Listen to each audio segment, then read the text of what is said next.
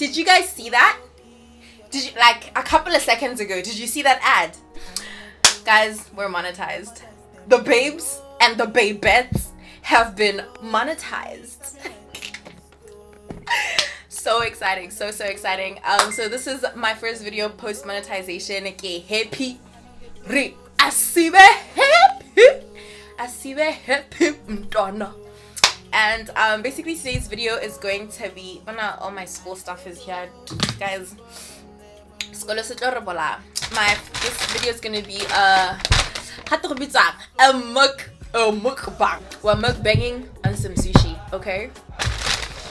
And let me say to you guys, I know that usually like mukbangs people have like a lot of food, but I didn't want to do that because I know myself and I'm not one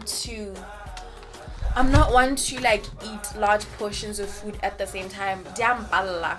So I just decided to get some sushi.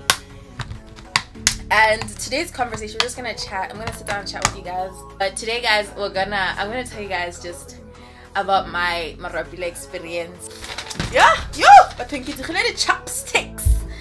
Ah! And please, one thing about me, I had never used chopsticks I had never used chopsticks until recently when I came to Lahatlaha Mama Sadinyan. Did I show you guys what it looks like open? That's, I feel like it's not focusing. Is it focusing? That's the sushi. That's the shoshi. Guys, I missed you guys so much. I know, I disappeared for so long. So I mixed the wasabi with the soy sauce. Oh, oof. Wow. This is soy sauce. I actually don't know the stuff. I just be saying the flip with the flip. Guys, this is actually, so how do people do this? I literally dropped half the wasabi. Like, you see, that's the thing with like mukbangling. You need to be such an organized girly. Like, don't be like me. I was initially at LKC, right? Because I don't know, I was initially at LKC. A week later, when I'm still in the school, I'm acclimatizing, and I could already feel that this atmosphere is not really what I want for my post-secondary school experience. You know what I mean? Because it just felt like more secondary. They had really strict rules and regulations regarding piercings, and if you know me, I'm such a piercing girly. Like the days where I wake up and I just have like, I'm insane, I'm just like piercing every part of my body, and it's just what I'm feeling at the time. They have regulations regarding hair, like you can't have dyed hair, and at the time I was a blondie, and they want you to wear like loose uniform and always have your blazer on, so you can, and everything I'm saying is literally how high school was for me. And I'm like, ish. That second week I get a call from MAP, lovely lady at the front office. If you know her, you know her. She calls me, she's like, hey Lata Champo, are you gonna be a boarder? And at this time I'm a boarder in LKC. I live in the LKC boarding house. This woman is asking me if I'm gonna be a boarder. I'm like, hey, what are we talking about, Nj? She's like, hey, like MARU-A-PULA, are you going to be a boarder? I'm like, what? What do you mean MARU-A-PULA? I'm like, yeah, I'd love to board. She's like, okay, well, I'm gonna send you this is through the email when we're moving in. I'm like, oh, have I been accepted to MAP? She's like, hey, what the? She's like, hey, now I ring. And it was just so crazy. I remember screaming, calling my mom, and on that very day, that's when I dropped out of LKC. I didn't even think twice. Like, I never even like anticipated how different my life is going to be just because I school at MARU-A-PULA. It got to the point where I get it during the holidays. If you're a boarder, you go back home, like to your mom's house or whatever. You go back. I lived in Mushidi. I lived in the village, so hey, they're gonna kill me. They're gonna be like, what, Mushidi is a village? I lived in the town. I'm sorry. So I lived in Mushidi, and obviously when you talk to strangers and like they ask you, oh, where'd you school? Oh God, I was always so scared of people asking me this question, because they'll be like, okay, so where'd you school? And I'd know after I answer this question, this person is gonna see me so differently. So like if I go to the mall, or like Kudi Caravan and Dele where people print stuff, I'd go in, and then they'd be like, oh, like, otana kae nama? And I'd take a deep breath first. I'd be like, MARU-A-PULA. Yo! There'll be like a bit of silence. A bit of silence. Hey, oh god.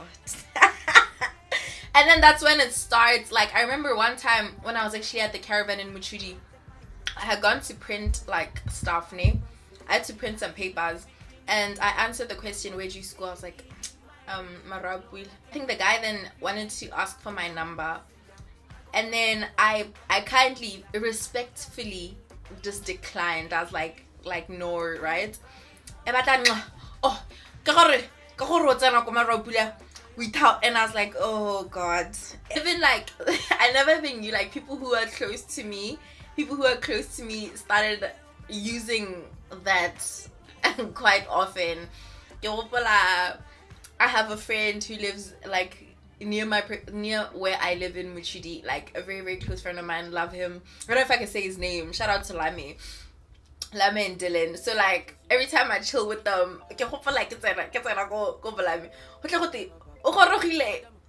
aluminum map. Oh god.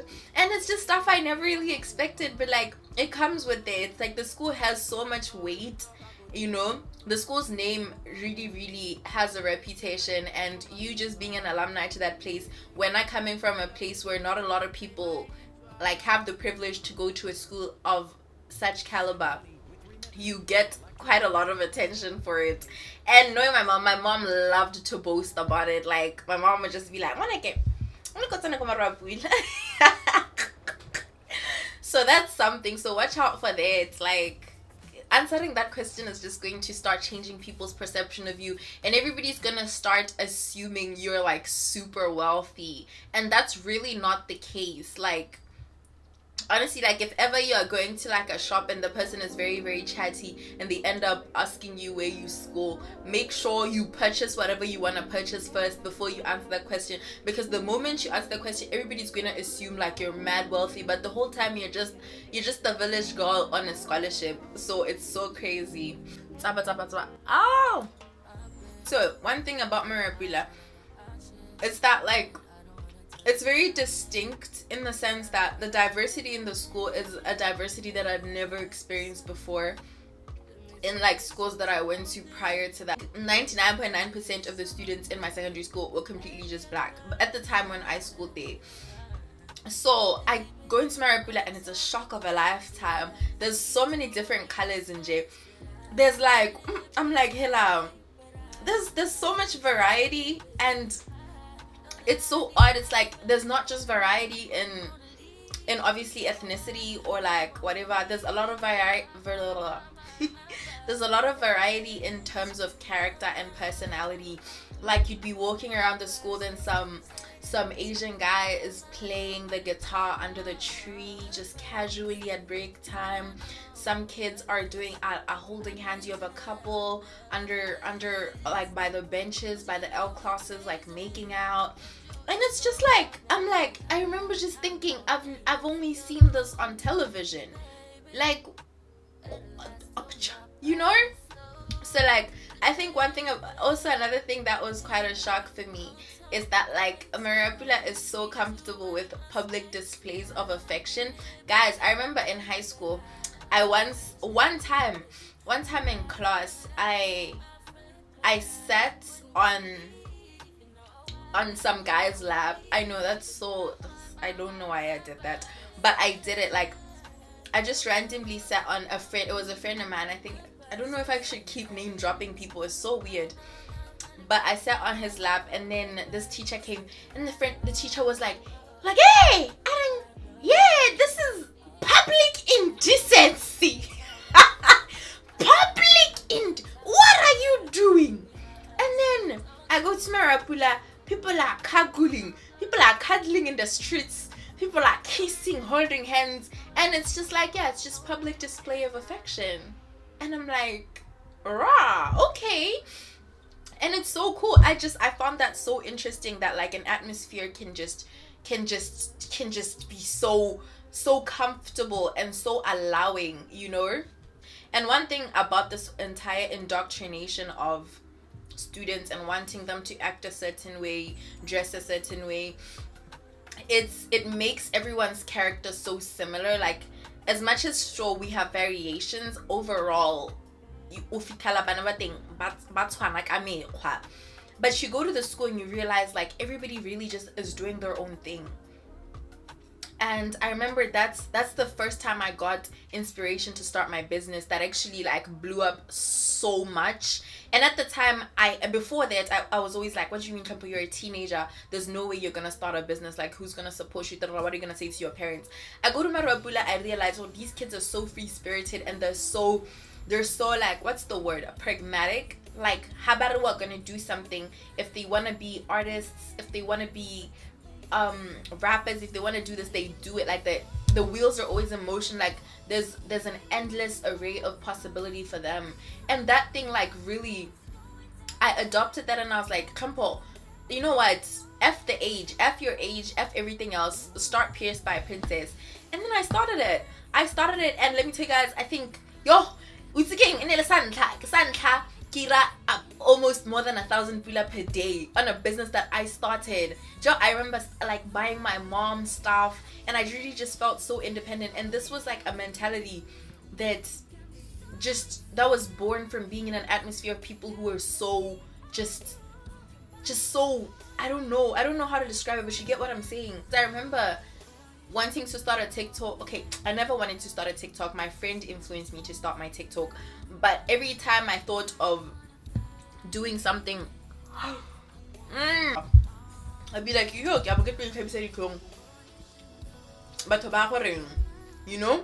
But now, I'm like, bro, I'm surrounded by people who don't care. Those kids really do whatever the fuck they want to do.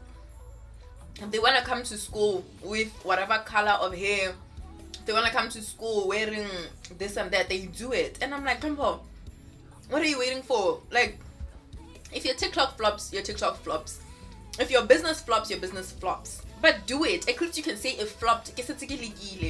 And these are like things that literally made me who I am today. Like when people meet me in Botswana and they're like, oh my god, I really enjoy your content and this and this and this. Or people call me up, they're like, oh my god, could you please pierce me? That started from just being in an environment that is so unique and so conducive and so allowing for artistic, explorative minds. Ooh, that's cool. But you know, I'm very passionate about this particular thing because it's something that I never felt in the old schools that I went to. Also, one thing that I always used to pray for, a really huge prayer of mine, was for me to be surrounded by like-minded people. Because if you know me, I'm such a free spirit. Like,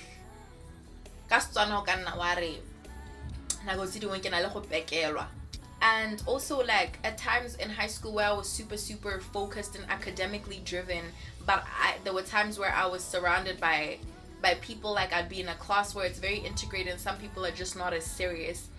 I get very frustrated, and I remember praying to God. I'm like, God, I really want to be surrounded by like minds, people who know when to play, when to focus. And once I was in a middle 6th class with 19 other insanely bright minds. You know, that was a prayer answered for real. And these people, they were not boring characters. They were not at all. They were really their own people, but they knew when to be serious. And hey guys, with Skolo Seli, they knew exactly when to be serious, and I think that was very motivational. Middle 6 guys, upper 6 wing. Even when you personally feel demotivated, you can absorb so much motivation just from your neighbor. Like, like I don't feel like studying. Just taking a walk around the campus. I don't know if, yeah, the campus, because you know the campus is very rejuvenating and map. How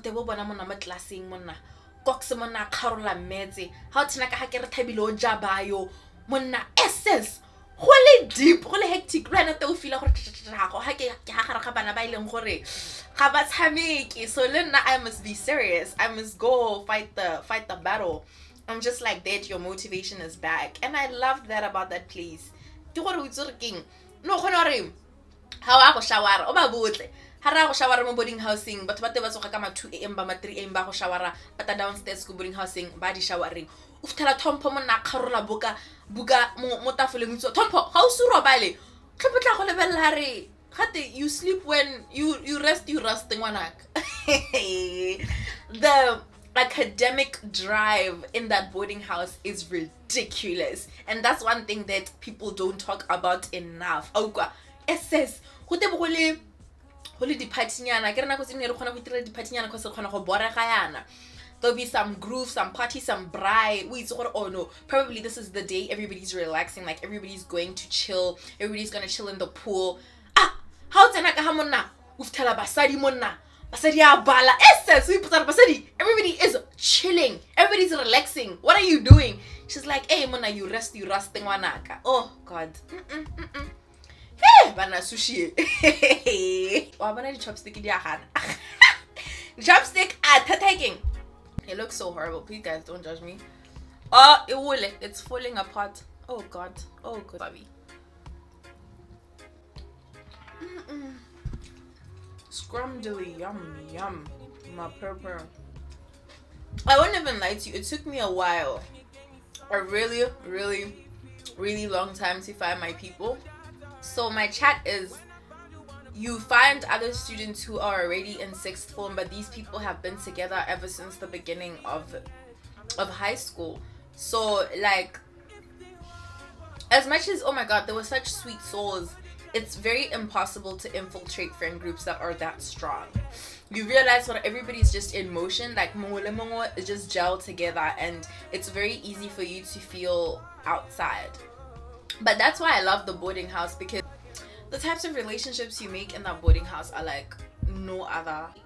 Guru, the funny thing is how Tsena into A-level, or rather going into me personally in the boarding house, I felt like wow, I've graduated, you know, senior school, like I'm so grown, geez. Once you graduate from the boarding house, you realize wow, like I was such a child. There's a lot of privilege that comes with being at MAP, such as obviously the cafeteria.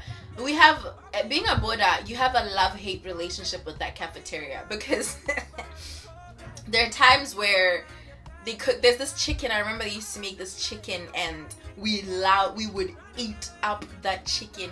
And then there are times where they make food that's just like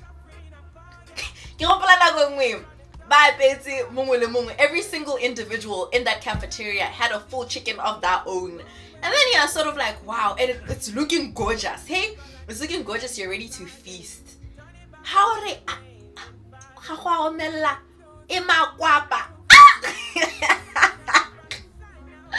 no, cafeteria, you really just develop a love-hate relationship with it. I think the turning point of cafeteria time, of my cafeteria experience, was the diarrhea. Yeah, I don't even need to say anything more. If you know, you know. The diarrhea. Hey, batong, ukilabana gara collectively, as an organization, as a family in the boarding house, we all got diarrhea. Every single person. Very interesting. Just scrumdiddly yum monna. You believe boarding house going for seconds, going for thirds, going for fourths. 10:04. Yeah, those were the times. Also, just like, as much as we liked to complain about like the entertainment that we get as boarders in the boarding house, monate no we itirelwa go kwa auto monate ne we itirela ke gopola braai monna gole borai au kwa gole borai ka moso ke tsoga kuto a nthara Thompho kana no ira dilo go borai ke re kuto o rayang. I don't remember anything. Kutleke no are ne ke bina snake kuto are ne ke bina snake go boraing are ne ke le ha tsikira ne ke bina snake. Like there's no way. But like these are memories you make, and these memories are the ones that really attach you to these people and form absolutely lifelong relationships. Like I wouldn't have the friends I have right now, the people I am so in love with. Like Shout out to Tabile. That's my she's known.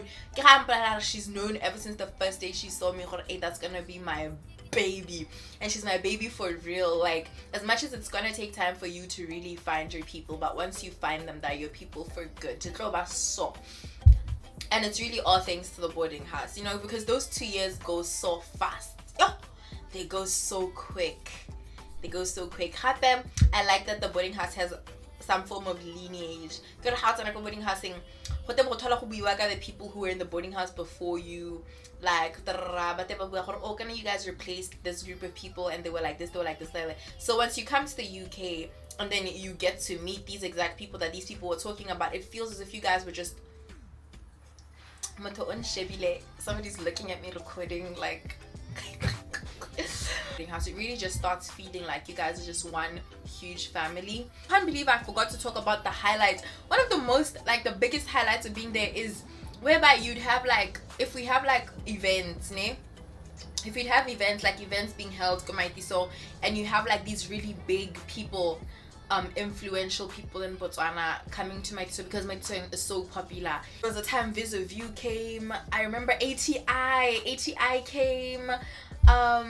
Kwei-san was there and performed, and you get to experience these people for absolutely free, just because you live on campus, you live in the boarding house, and you literally can walk to the Maitiso Hall.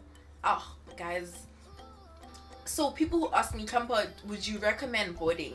It is so it's a tumultuous journey. Like, it has so many ups, it has so many downs, but overall, once you get out of there, you realize, wow, I would not trade that experience for anything. Like, it was so fun. I remember being so close to the LM6s, like, jokes, but it's just like we just developed this love for one another over time, because let's end this premises together. I actually have so much schoolwork to do, guys, and I also have to really thank you guys so much for the support and for the love, because this girly would not be monetized. So I love you to the death of me.